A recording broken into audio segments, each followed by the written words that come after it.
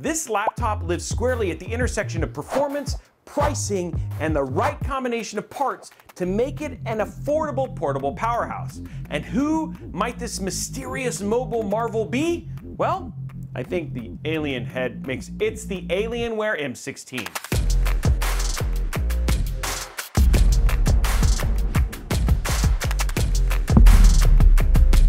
Thanks to our friends at Best Buy, we're checking out a very specific sliced version of the M16. And along the way, we're gonna share some laptop buying tips and tricks so you don't end up with, you know what, a money pit. Unless it's like Uncle Scrooge McDuck kind of money pit, which honestly, that'd be pretty cool. Though, you know what, I always thought, Brian, jumping into a money bin, painful. It just, yeah, physics.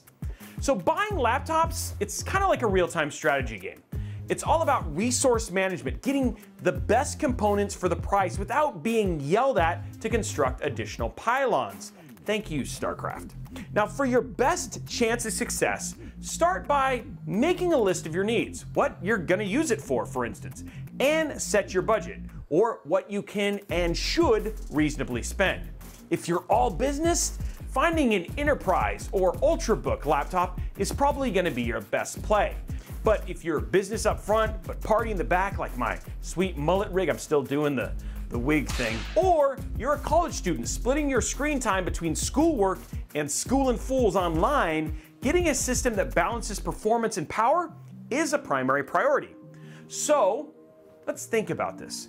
What is a reasonable amount of money to spend on a laptop? In the current market, we've seen several great options at different price points. But if you're looking for a gaming laptop that has enough power to drive modern titles, we would recommend aiming for the $1,500 mark. This is a good place to start because there are a bunch of great possibilities on either side of that number. For example, enter the Alienware M16 that we had over at Best Buy. This has an Intel Core i7-13700HX CPU and an NVIDIA RTX 4070 GPU on sale for $1,399.99.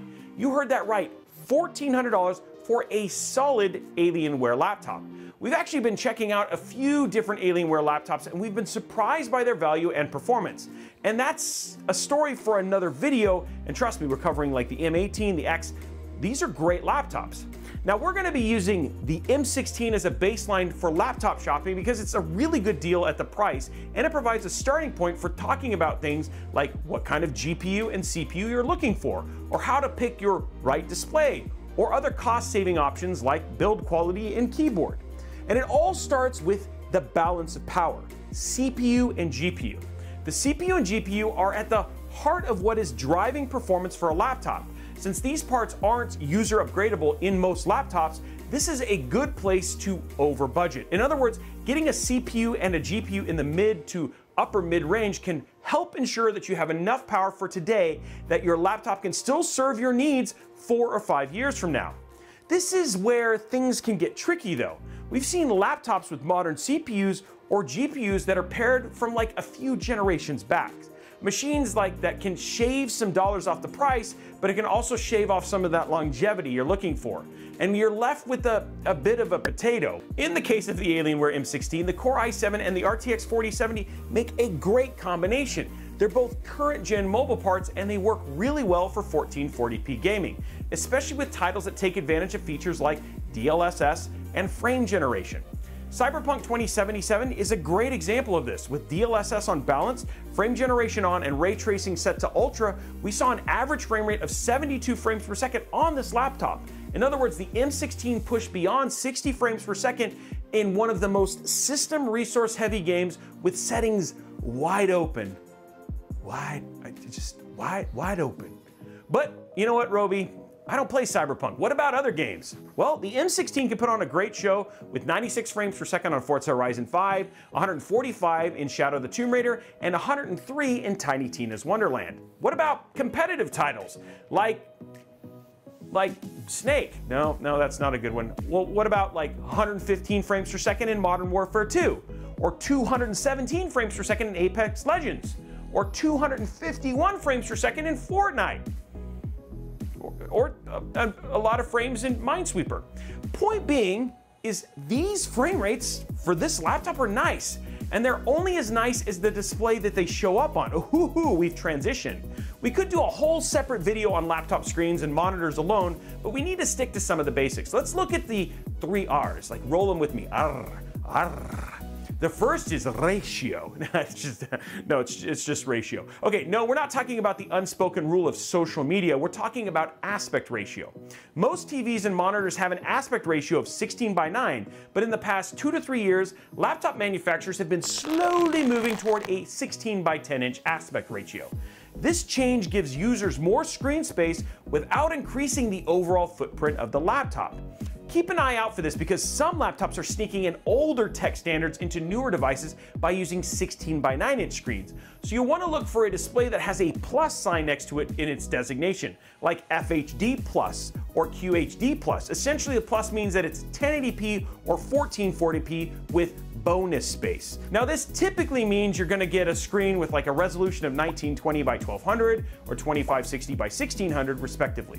And then there's the second R, resolution, or resolution if you're not weird like me. When looking at laptop displays, you want a resolution that matches the power of your GPU. This is super important.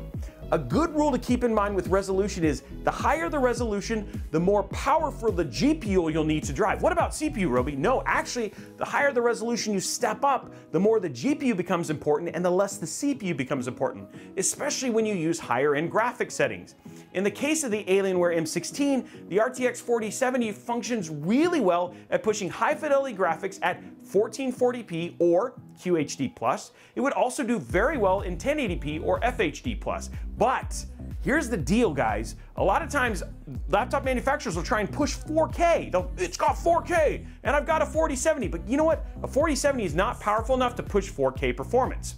Okay, so that brings us to our third R, refresh rate. While they are two different metrics, looking at refresh rate and frame rates together can be helpful to aim for the right fit. For example, the Alienware's M16 16-inch display has a refresh rate of 165 Hz. In our tests, we saw numbers above and below 165 frames per second. That means the M16 is pushing numbers within the general ballpark of the refresh rate. And for competitive titles, no, not Snake or Minesweeper, but things like Call of Duty or Fortnite or Apex, hitting above 165 or near 165 is important because the higher the refresh rate, the better your gaming is going to be. And if you want to see a whole video on that, check out our whole thing right here from Corsair. It was awesome. We did a lot to show you kind of how that works. Now this is where having a panel with a high refresh rate and adaptive sync technology like NVIDIA's G-Sync comes into play. Features like G-Sync help the display operate at what's called a variable refresh rate, adapting to the game's performance to provide a smoother visual experience. Did we mention that the M16 display is a G-Sync display? Yes! Now, what about touchscreens or OLEDs? Honestly, this is a place where you can spend a lot of money.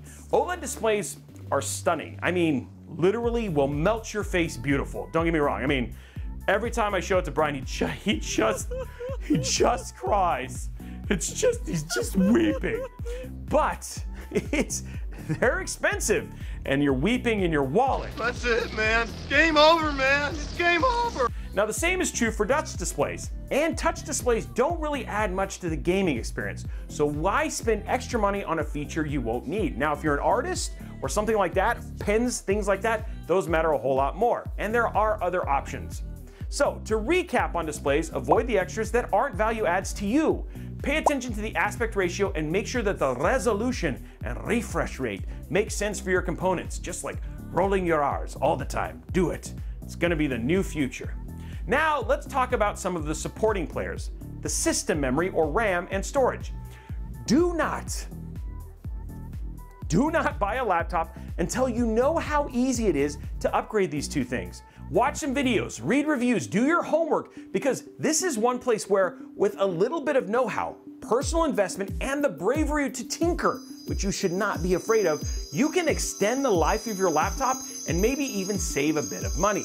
I think the M16 is a great example of user upgradability. Out of the box, this configuration comes with a 1TB SSD and 16GB of DDR5 RAM. Now that's a decent amount of storage space and RAM. But when you have games like Baldur's Gate 3 taking up 150 gigs, or Cyberpunk 2077 that takes up around 80 gigabytes, you're going to run out of room fast. Fortunately, the Alienware M16 has extra M.2 slots and support for up to 9 terabytes of storage. That is a lot of storage and a lot of games or a lot of pictures of Brian's hamster, which not sure why he takes pictures of his hamster, but he's got a lot of them, so God bless him. What about RAM? Is 16 gigabytes enough?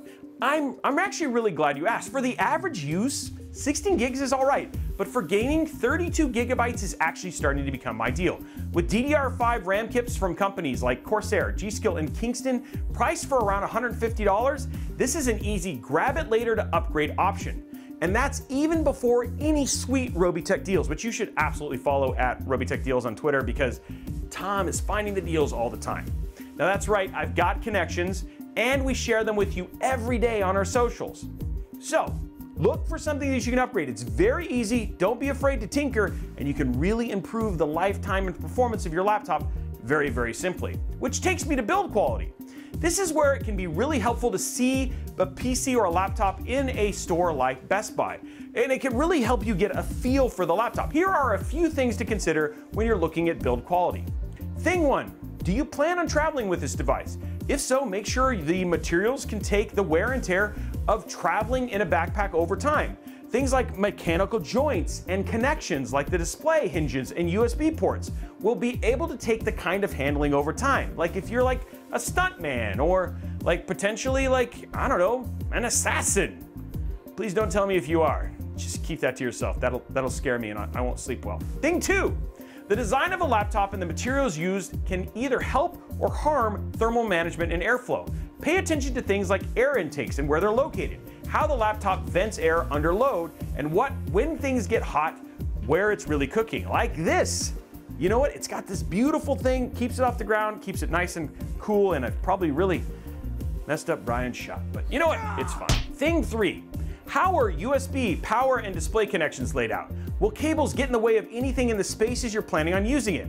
Will it make your desktop look like one of those inflatable floppy arm guys at the used car lot with USB devices plugged in and shooting out in every direction? These, believe it or not, are actually important questions.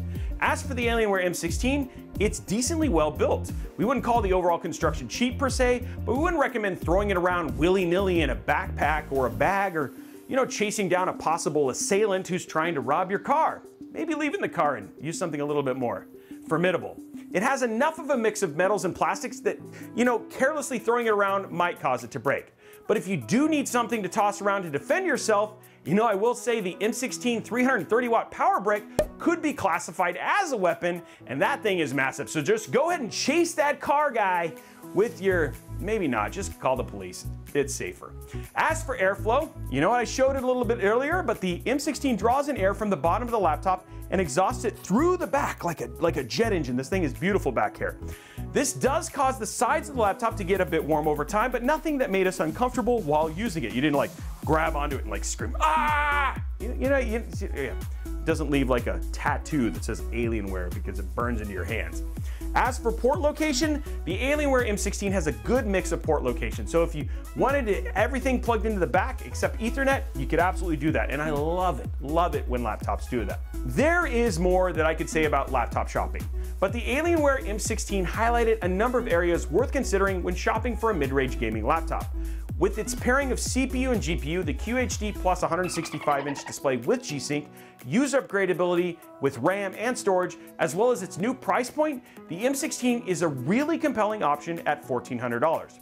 If you've been looking for a gaming laptop, the Alienware M16 with Intel's Core i7-13700HX and NVIDIA's RTX 4070 checks all the boxes on our recommendation list. We want to give a huge shout out to Best Buy for sponsoring this video and for giving us the opportunity to check out the Alienware M16. But we want to know what you think. Let us know down in the comments below. And if you want to see our full review on these and the other sizes for this, those will be coming very, very soon. Now, while you're down in the comments talking to us all about your ideas and which laptops you're going to be buying, go ahead and slap that subscribe button with that like button and ring that notification bell so you get a notification each and every time we post a video like this that is equally as entertaining. I promise you will not sleep like Brian, and you should do that. But anyway, thanks for watching this video, and we look forward to seeing you on the next one.